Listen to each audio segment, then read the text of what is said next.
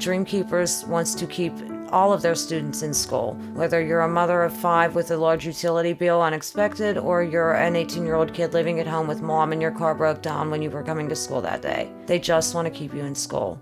Thank you doesn't come close to the feeling that I felt when I got that confirmation that I was getting that help that I so desperately needed.